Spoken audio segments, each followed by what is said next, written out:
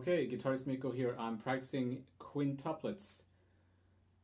This lesson is kind of an extension of the previous lesson that I made where I was talking about subdivisions and switching between them, and somebody was asking about how to practice quintuplets.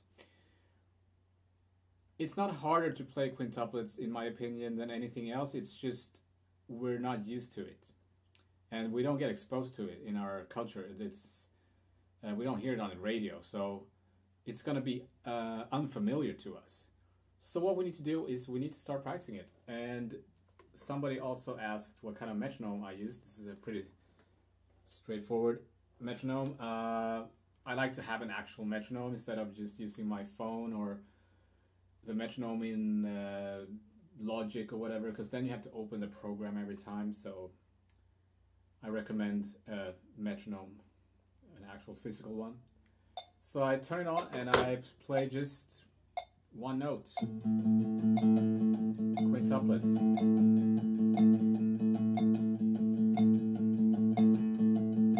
I could be alternate picking, or I could start every 5-note group with a downstroke.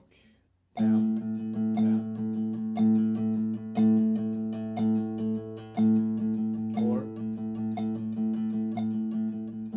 Okay.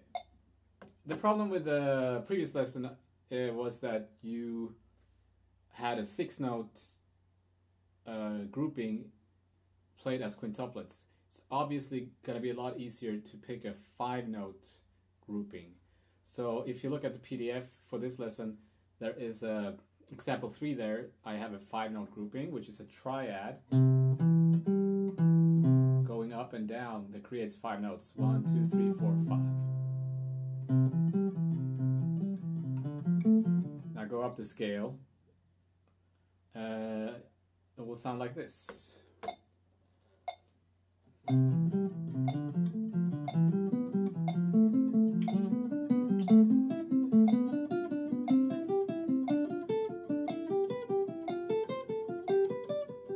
You get the idea?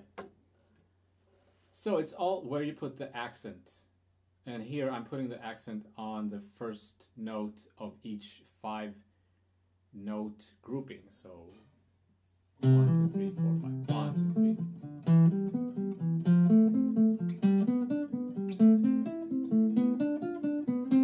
It's not too hard to do. I think you can do that. The problem is if we're playing a different grouping of notes. So let's go back to triplets and look at example 1, where I have a 4-note grouping, an arpeggio, and I go up the scale.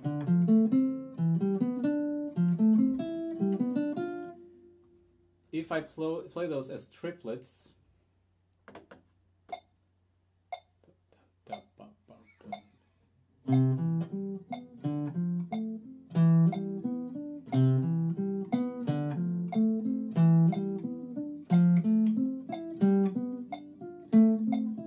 now I'm accenting every, example 1 there, every time I start a new 4-note grouping. But if I instead put the accents where the metronome is, it's going to sound, instead of,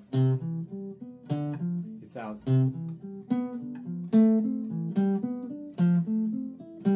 sorry. You hear the difference? Example 2.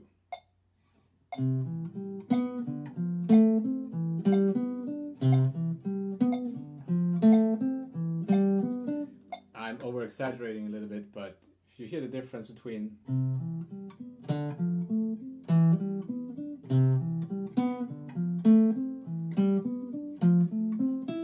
because what's going on, we have two kind of pulses going on at the same time, right? So you need to be able to feel both, but especially you need to be able to feel where you are in the music.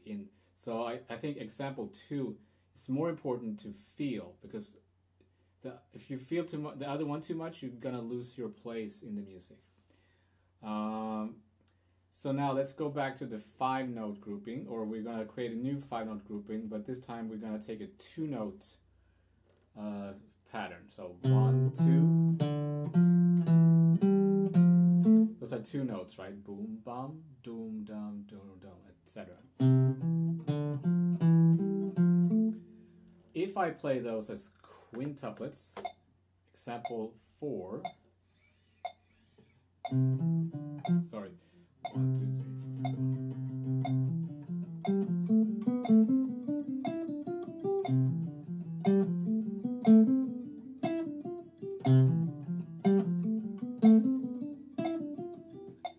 I put the accent on the first quintuplet. Every time you're gonna hear it.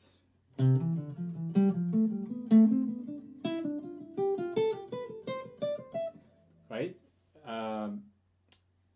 But if I instead put the accent on every time this 2-note grouping happens, so okay, so now I'm gonna play quintuplets, example 4. I'm putting the accent there, and I'm gonna play the 2 first quintuplets of example 5 and put the accents on every other note and alternate between those two, and you can hear the difference.